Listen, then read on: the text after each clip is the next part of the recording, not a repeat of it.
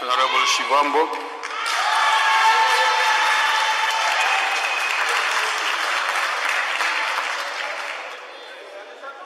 No, thank you very much, Speaker and Deputy President. I only acknowledge people who are here. I don't know why Parliament engages in wasteful expenditure and hire imbongi for the accompanying of the President, because there's plenty of them here. One has just left this podium now. So, Kumbula President. It can easily be a poem which can be utilized to accompany the President whenever he comes for SONA debates. I want to take this opportunity to again congratulate the commissars and the ground forces of the EFF who have brought the ANC below 50% in the 2021 local government elections. And specifically, I appreciate the ground forces in KwaZulu-Natal and Gauteng, where we have decisively dealt with the former liberation movement because it was misrepresenting our people. But if you listen to people who speak here, you will think that nothing is wrong. They are not even acknowledging the fact that they are now in their 30s in Gauteng.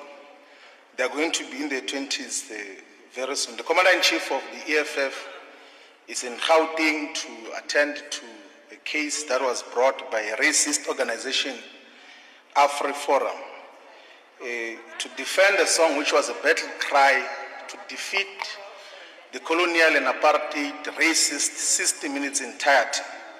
And I'm sure that we will do that successfully. We are meeting here in the City Hall because Parliament was bent down due to the negligence of the state.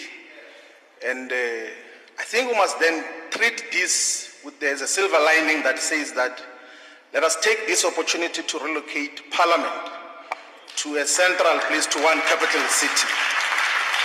Because the location of this Parliament, we all know, is a result of a colonial pact of white men only, who, when they were trying to share power amongst themselves, they said that the four colonies must have capital cities, with Orange River Colony having the judicial capital, Transvaal administrative capital, the Cape was still here more than 100 years later because of a colonial pact. Let us discontinue that as part of the decolonization project that we must then engage in. What this SONA debate has revealed over the past 2 days is that in the liberation movement, the former liberation movement, we have got a lot of opportunists, careerists, intellectually incapable and dishonest members of Parliament, both old and young. We have seen a lot of people come here to blow hot air and even justify, try to contextualize things that were not said here. Of course, although it has been withdrawn, we are not going to entertain the childish accusations that were made against the Commander-in-Chief about the plot to remove a certain minister.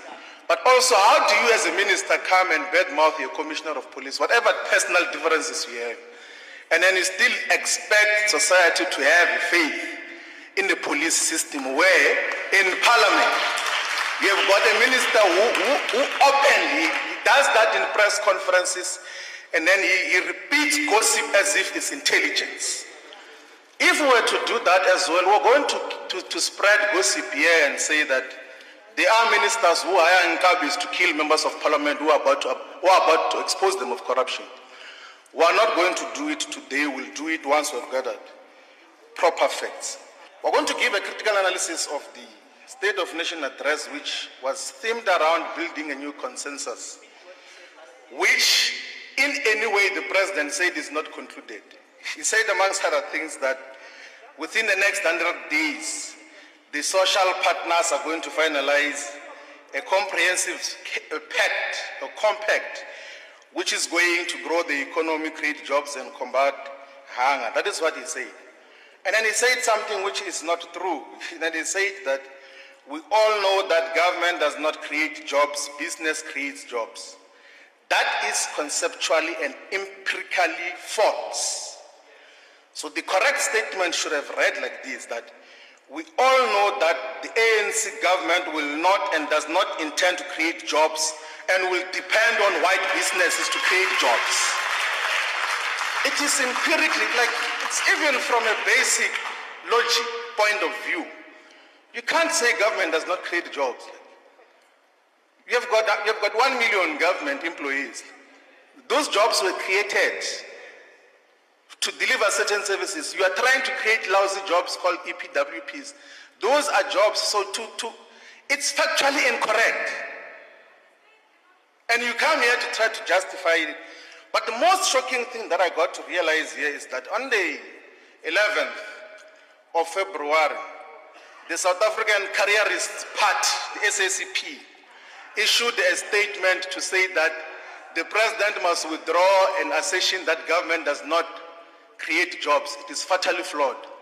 But we had members here, Masondo, Mantashe, Tulas, everyone else, they never even repeated that in their own characterization. That is a fatal error. To say it's fundamentally wrong to even suppose that, to show that they even try to ascribe a developmental state and defend a developmental state to a president who never spoke about a developmental state. It's one of the things that we then have to deal with much more differently. Now let's deal with some of the factual issues. One is that currently the fastest growing economy in the world is Chinese economy, the People's Republic of China. And it's led by a communist party. It's centrally planned. The state plays a significant role in the creation of jobs and development of the productive forces. More than 133 big corporations in the world, Global 500, are Chinese companies, and more than 100 of those are state-owned by the Chinese People's Republic of China in terms of what gets to happen. And China has elevated poverty of more than 800 million people under capable state leadership, which someone comes with a philosophical confusion here to say the state does not create job, business does. The attempt by the principal of the ANC school, someone said it's a principal of an ANC school here. He was trying to misascribe the state which does not create job to a developmental state. It's not the fact. Like, the state that is South Africa is a bourgeois, neo-colonial, neoliberal state. That is what it is. The state that is South Africa is a bourgeois, neo-colonial, neoliberal state. That is what it is. What we need, a developmental state is not a bourgeois state. So a proper characterization of a bourgeois, neoliberal state is a state which Karl Marx says manages the common affairs of the whole bourgeoisie. That is the role of this state. That is why you say, you admit here that you cannot create jobs, meaning that you cannot develop the productive forces. There are so many things that we can mention in terms of the progress that have been made in Singapore, that have been made in many parts of the developmental state, not bourgeois states, that were state-led, and at the center of that was state leadership and guidance in terms of what happens. Now, also, like this mentioning of infrastructure, this and that and that. Last week, the president of the ANC was in a village in Limpopo to open a pavement of a road. Whilst we always say that there must be infrastructure programs. I want to give you an example of what infrastructure programs are happening in the entire continent. In Kenya, they've just completed the 570-kilometer standard gauge railway project. In Tanzania, they're going to complete between Morogoro and Dar es Salaam an SGR project as well, which is going to span more than 1,500 kilometers. And that is building, of course, on Tazara, which was built under Chairman Mao's guidance between 1970 and 1975, which is a railway project between Zambia and Dar es Salaam. In Ethiopia, they've completed a railway project which is between Addis Ababa and the neighboring country of Djibouti in terms of what happens. And in addition to completion of a $50 billion city, new capital city in Egypt, they are also establishing a Suez Canal special economic zone, which is going to employ millions of people in terms of what happens. There are so many proper projects that are happening in the continent that are seeking to build the intercontinental infrastructure to link the entire continent. It's part of what Agenda 2063 says should be the flagship programs of the African Union, of what has to be done to interconnect the entire continent with railway projects. Not pavements, not 40-kilometer pavements, which is not even concluded in terms of what happens. Let me give you a simple project which I've been failing to fulfill since many years ago. So in 1994, former Minister of Defense Joe Modise handed over a landing strip in the northern part of Kruger National Park to the Minga dynasty. That landing strip has got potential to be turned into a commercial opportunity, into an opportunity that can turn the northern part of Kruger National Park into a tourism hub.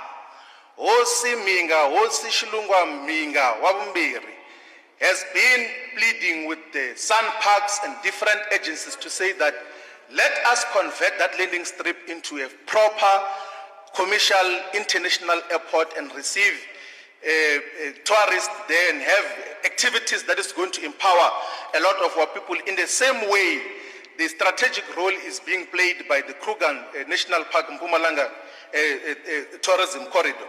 And none of those things have been done in terms of what happens. We have spoken about this. I think we have illustrated enough. It's basic logic. It's not true that the state does not create jobs. It's not true that the state does not lead development, productive forces. In actual scientific terms, you must go home and study this or ask your researchers, ask everyone. There is no nation in the world in the past 40 years that has rapidly developed its productive forces without state decisive leadership.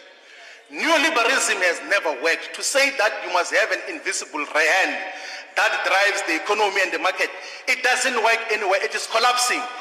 Even the World Economic Forum has admitted that this invisible hand is not there. All the economies that have caught up now had clear, decisive state leadership, and to want to disassociate the state from the people is not a proper philosophical, ideological system and approach. It has to be changed. And we must also say that because it's factually incorrect, these ones of the DA can repeat that it's an ideological commitment. But this one who spoke here on Thursday is a president of the Republic. He's going to repeat that in front of people elsewhere. They will think all of us agree to that. So he must never ever repeat that thing anyway. Because it's factually incorrect. People are going to say that it means that the people of South Africa are not literate. How can the whole country say? Because he says, we all know that government does not create jobs. He will go and repeat that in a BRICS forum. Then they will say, this is pure madness. They will say, this is pure foolishness. That is how we're going to be characterized, because these people have experienced the real hand of the state in driving development, in driving the productive forces. But all of these things will only happen once we have defeated the ANC. We're making progress now. We have to remove the ANC from power. The future does not have space for both the ANC and the EFF. And one must die. It has to be the ANC. It has to be the ANC. It has outlived its purposefulness. It doesn't know whether it's a liberation movement or what. It doesn't know what it stands for. This nonsense that the economy is going to be grown by the private sector was superimposed by President Mandela when he introduced gear. Unemployment was 16% in 1996. It's 34% now. As Gisa, you said that let's just accelerate growth. Maybe there will be some jobs and redistribution happening. It never happened. New growth path, NDP, all of those things. What you are basically doing is to see that we have got a crisis in your family, that there is a food item which has got poison. You continue to give the food poison, people are dying, and then you think the solution is to add more and more poison. This neoliberal conviction, it's madness. It must come to an end.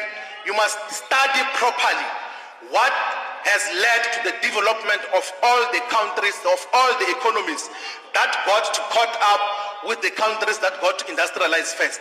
It is not neoliberalism. It is not the invisible hand of the state.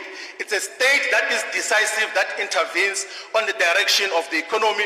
It's a state that determines the form, the content, the nature, the direction of what development must take. Thank you very much. Thank you.